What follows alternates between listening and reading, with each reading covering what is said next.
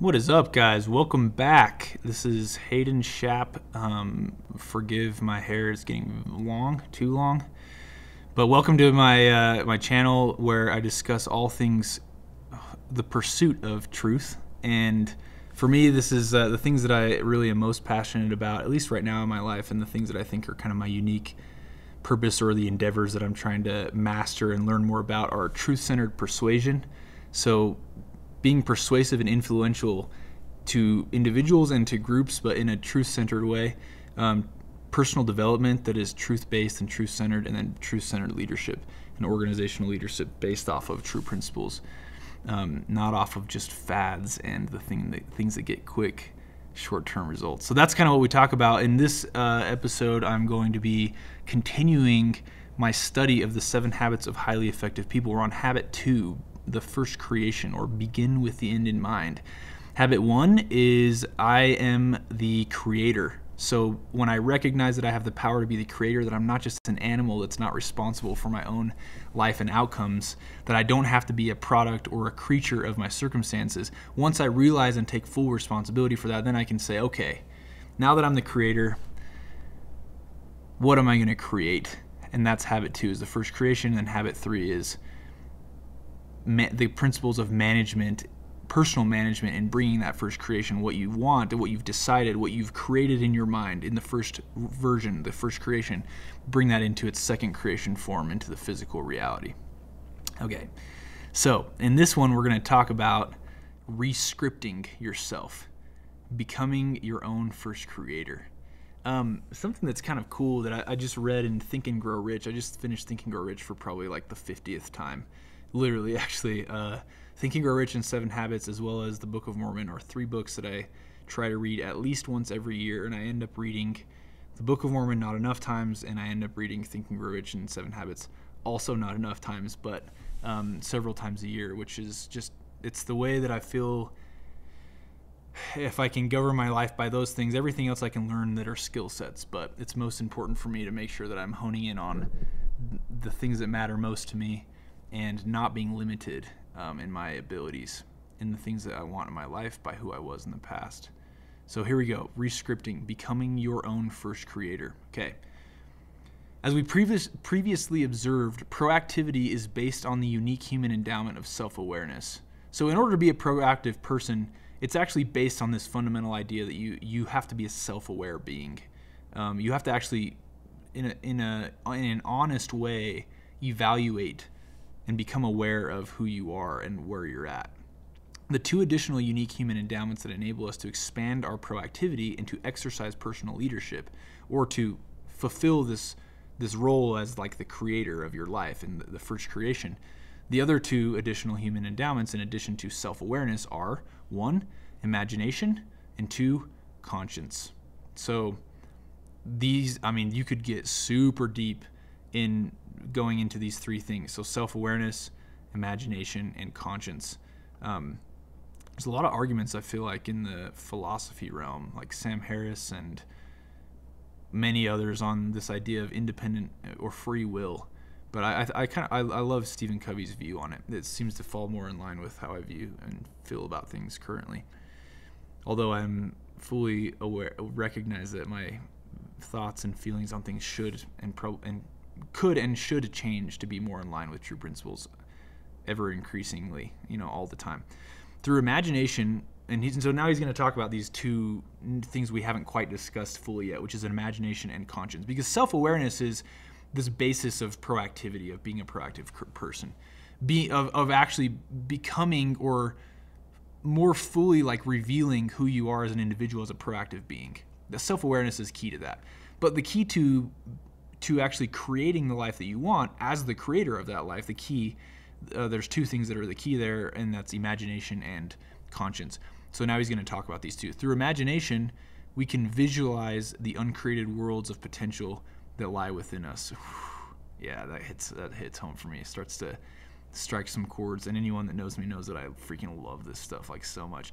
Through conscience, we can come in contact with universal laws or principles with our own singular talents and avenues of contribution, and with the personal guidelines within which we can most effectively develop them. Combined with self-awareness, these two endowments empower us to write our own script. I don't even know if there are enough hours in the day to, for me at least, to fully comprehend what I just read right there. Because, I mean, how powerful is that? I'm going to just like go over it again and try to dissect what it actually means for me. So through imagination, we can visualize the uncreated worlds of potential that lie within us. So like, I have this theory that I don't remember if I heard someone say this or if I've kind of like gathered it as a culmination of thoughts from many people, but I have this theory that our minds would not be able to conceive of outcomes or possibilities in our imagination if those possibilities were not possible to be able to exist or manifest themselves in the physical world. So for example, like I'll give a practical example of this. Elon Musk would not have the capability of conjuring up the very thought in his mind of the possibility of going to Mars if in fact it was impossible for him to have the power to do so. And I think this applies to individuals, and I also think it applies to humanity as a whole. So like our collective conscience, basically, or our collective imagination. So like, but because think about how, like, if it was possible for a caveman to have the thought of going to Mars, that would be fairly dangerous because it would pull that caveman away. First of all, it would be impossible because of the technology and existence of like the resources available. Like actually impossible in the given circumstance, but it would be like our evolutionary minds limit us from thinking or being able to conjure up thoughts that are not possible for us to achieve because our evolutionary mind is trained to only focus on those things within our realm that would protect us from immediate danger, or enable us to further progress and thrive within our current circumstance. Something along those lines, I think. So the reason why I really like this thought is because it helps me govern what's possible for me to achieve. So if I think about, servicing $1 million in revenue as a personal salesman or something like crazy audacious in my current industry, is that possible? I know it's possible because there are people who've claimed to do it. But then I start to think like, is that possible for me? Well, the way that I would know if it's possible for me is first, if it passes the stress test of the fact that my mind came up with it, or my mind can think of it. So like, if I can think of that possibility by virtue of the fact that my brain is able to conjure up that impulse of thought, it must be possible, because I don't think through ages of evolution our brains would allow us to think about things that would detract us from the current most immediate needs in our life in order to like protect us, something along those lines. So if it's possible for me to think up the idea, for me to have the impulse of thought, that must mean that thought could exist. There is a multiverse in which that thought exists in the physical world because I followed through with it somehow. And so then that just begs the question of like, okay, well, if it's possible for me to create anything that I can imagine or conjure up, then I need to make sure that I want the right things, the things that will bring me most fulfillment and meaning. And how do I get that? Well, I have to clarify my values, like Covey says. Kind of a tangent there, but you kind of get the idea, right? So imagination, through imagination, we can visualize uncreated worlds of potential that lie within us. And through conscience, we can come in contact with the universal laws or principles with our own singular talents and avenues of contribution, and with the personal guidelines with which we can most effectively develop them. So I think what he's getting at there is like, our conscience tells us what is right and what is wrong inherently. And this is, I think, something you can prove throughout ages of time morally, and seeing the threads of morality that are common amongst all of ages of time throughout humanity. And that morality exists outside of, independent of us. It's almost intrinsic, and that we have this like ticker inside of our minds that helps us understand if we're living according to those natural laws or principles. That's our conscience. It helps us connect with, like what Covey says, connect with universal laws or principles. And then that also helps us see what our own singular talents and avenues of contribution are. So this is one of the reasons why lately, as I've been setting goals and as I've been helping others set goals that work with me, is the first thing that I've been trying to start with or regroup back to is, who are you as a person, and what do you think you were put on this earth to do? What is your unique contribution? Like, what are the things that you have that no one else has? And then how do we go take those things and utilize them in what you're currently doing so that when you are done with whatever you achieved, you can say to yourself, had I not contributed that thing into the lives of those that I talked to or that I influenced, had I not done that, no one else would have, because I harness the unique attributes and contribution that I have based on my unique purpose. And I think if you really sit down and ask yourself, like, throw that question out into the ether, like, what is my unique contribution? You start to get some really cool answers. And you start to do what Covey talks about, which is called educating your conscience. It's a really powerful concept. I think it's, again, much deeper than what I even have time to go into right now, but super, super powerful. Combined with self-awareness, these two things, imagination and conscience, these two things empower us to write our own script. So imagination allows us to conjure up things that don't currently exist. Conscience allows us to make sure that we are connecting those things to our moral compass, as well as our unique contribution, our mission. And self-awareness allows us to say, okay, where am I at and why am I here, so that I can then best determine how to get where I'm going, where I want to go. Because we already live with many scripts that have been handed to us, let me get back to this. Because we already live with many scripts that have been handed to us, the process of writing our own script is actually more a process of re-scripting, a paradigm shifting, of changing some of the basic paradigms that we already have. Powerful, powerful stuff here. As we recognize the ineffective scripts, the incorrect or incomplete paradigms within us, we can proactively begin to re-script ourselves. I think of one of the most inspiring accounts of the re-scripting process comes from the autobiography of Anwar Sadat. I don't know how to pronounce his name, but I love this story, so I'm actually going to go through it because it's super powerful. Past president of Egypt. Sadat had been reared, nurtured, and deeply scripted in a hatred of Israel. I think this is super applicable to the geopolitical things that are going on right now as well. He would make the statement on national television, I will never shake the hand of an Israeli as long as I occupy 1 inch of Arab soil. As long as they occupy 1 inch of Arab soil. Never, never, never. And huge crowds all around the country would chant with him, never, never, never. He marshaled the energy and unified the will of the whole country in that script. The script was very independent and nationalistic, and it aroused deep emotions in the people. But it was also very foolish, and Sadat knew it. He ignored the perilous, highly interdependent reality of the situation. So he re-scripted himself. It was a process he had learned when he was a young man imprisoned in cell 54, a solitary cell in Cairo Central Prison, as a result of his involvement in the conspiracy plot against King Farouk. He learned to withdraw from his own mind.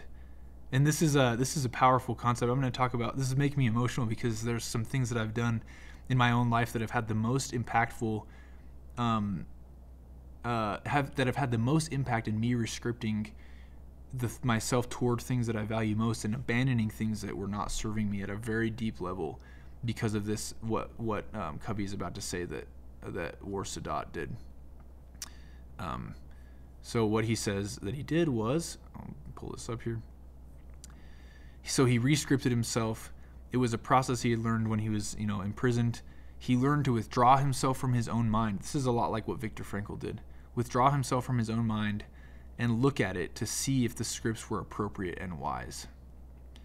He learned how to vacate his own mind and, through a deep personal process of meditation, to work on his own scripts, on his own scriptures. Wow, interesting.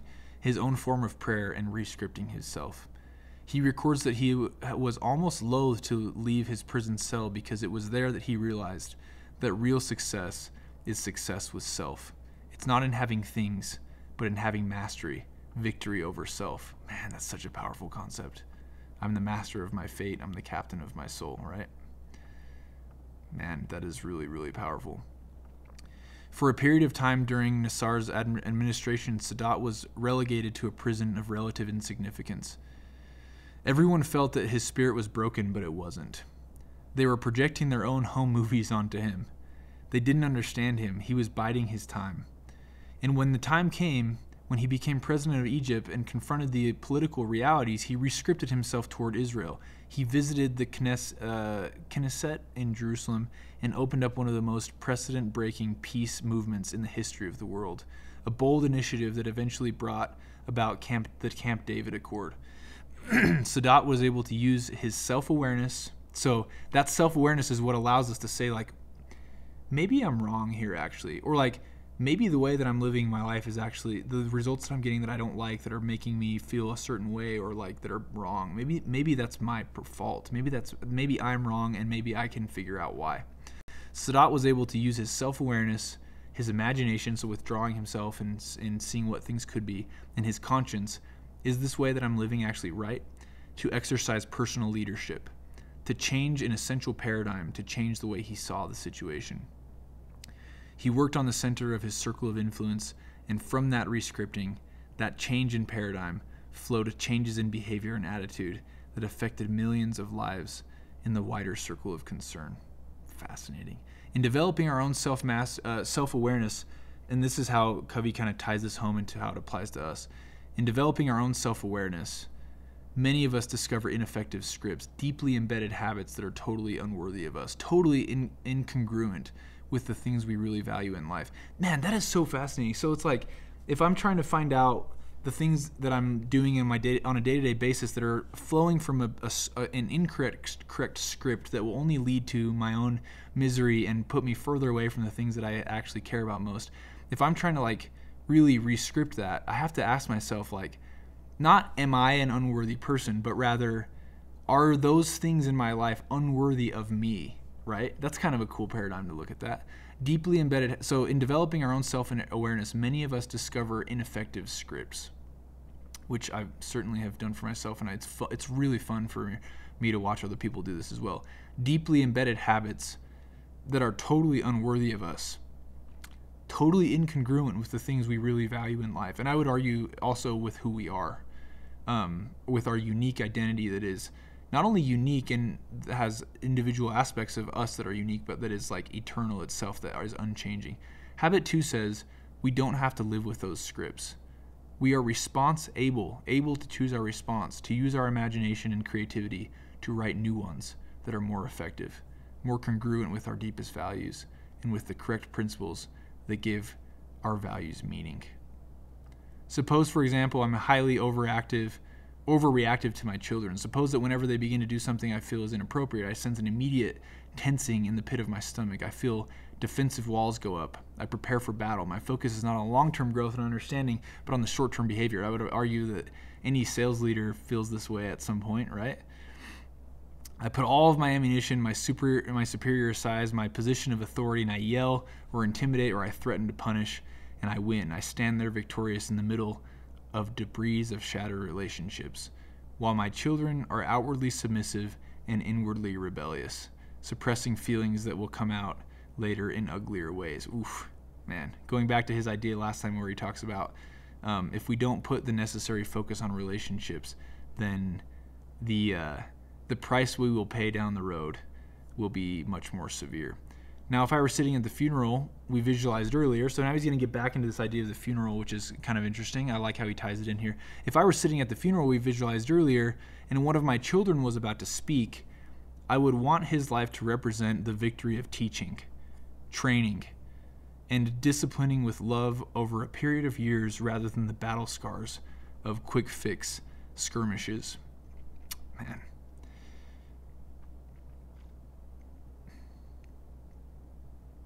I would want his heart and mind to be filled with the pleasant memories of deep, meaningful times together.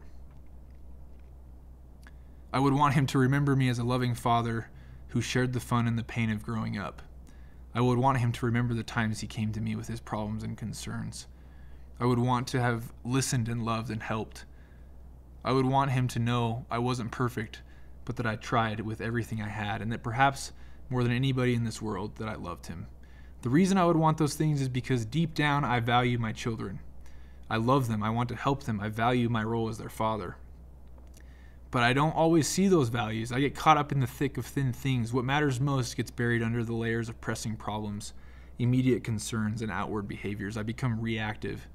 And the way I interact with my children every day often bears little resemblance to the way I deeply feel about them. Because I am a self-aware, and this is obviously an example that can apply to anything, right? I'm thinking about my own role as a husband right now. I'm thinking about my own role as a leader in our business. I'm thinking about my own role as like how I serve in my church and community. All of that is coming to flashing before my eyes and saying like, is the way I react worthy of who I am and who I want to be for the people that I care about most? Because I'm a self-aware. Because I am self-aware, because I have imagination and conscience, I can examine my deepest values. I can realize that the script I'm living is not in harmony with those values. That my life is not the product of my own proactive design, but the result of the first creation I have deferred to and circumstances and other people. I can change. I can live out of my imagination instead of my memory. I can tie myself to the limitless potential instead of my limiting past. And I can become my own first creator. Gosh, that's so good. So good. Incredible.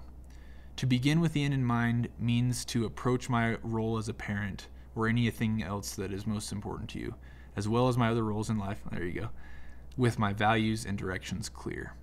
It means to be responsible for my own first creation, to rescript myself so that the paradigms from which my behaviors and attitudes flow are congruent with my deepest values, in harmony with correct principles. It also means to begin each day with those values firmly in mind.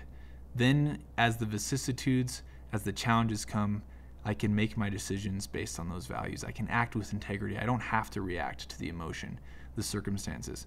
I can be truly proactive, value-driven, because my values are clear. Wow, that one was a powerful one for me. Next, he's going to go into the personal mission statement, and I'm pumped about this because the personal mission statement is the constitution, your life constitution that embodies how you behave as a leader of your own life, or something to that extent. But I'm excited to get into that next time. If you liked this little study sesh, let me know with a comment on what you learned, or if you're doing this yourself, let me know what you're learning. I'd really be excited to hear it. And what's most meaningful and impactful to you, or if there's stuff that you don't like, also I'd love to hear that too, so that I can change it, and if in fact it aligns with my values, but I certainly am willing to hear it all. So like and subscribe.